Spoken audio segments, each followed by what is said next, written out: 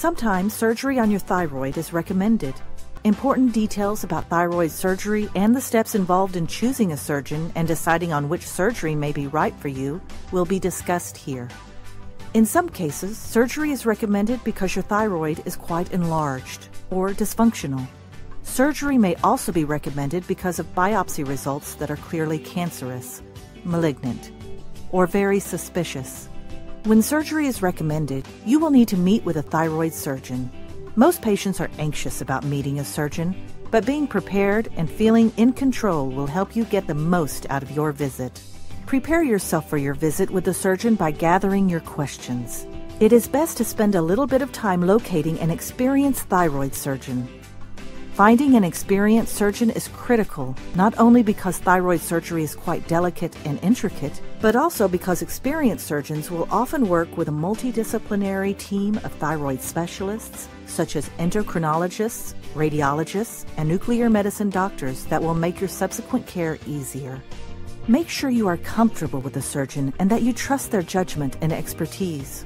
Remember that if you have thyroid cancer, you will likely have a 5 to 10 year ongoing relationship with this surgeon, so choose carefully.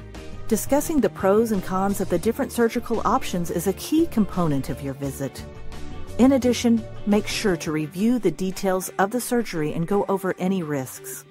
Remember that the thyroid is made out of 2 lobes, the right lobe and the left lobe, which are connected in the middle. Options for thyroid surgery usually include removal of half of the thyroid, hemithyroidectomy, or the entire thyroid, total thyroidectomy.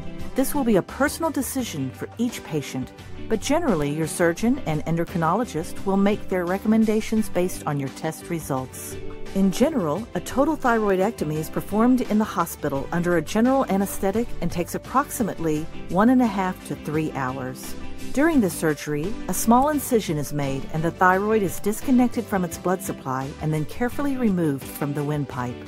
A total thyroidectomy is delicate because the neck is a tight area with many important structures passing through it. Here are some risks that your surgeon will review with you for sure. There is a small chance of bleeding with any surgery, and the likelihood of bleeding for this particular operation is around 1 out of every 300 people.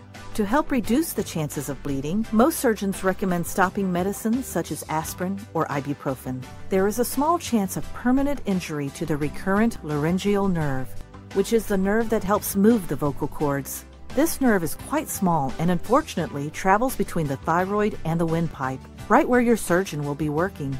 It can be stretched, bruised, or damaged during thyroid surgery.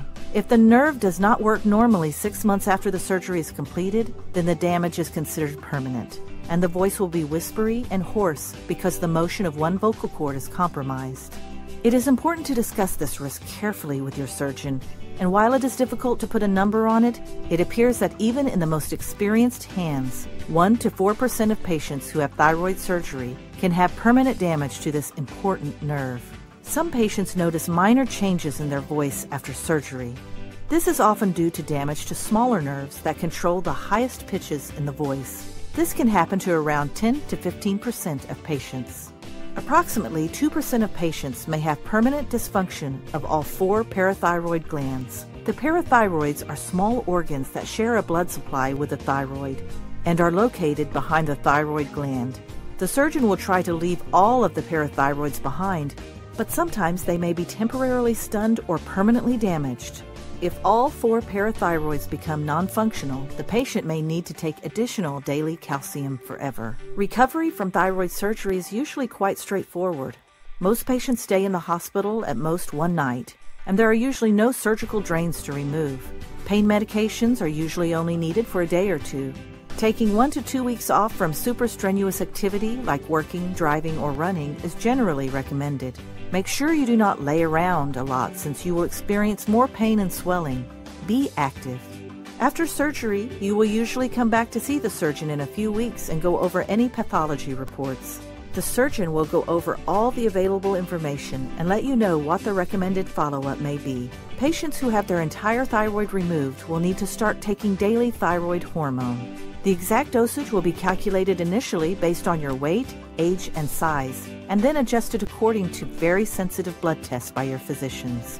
Many thyroid issues, including those for which surgery is recommended, will require careful follow-up, so make sure to understand the follow-up plan for your care. Remember that your surgeon and their team will be there for you in case you need advice or help in the future.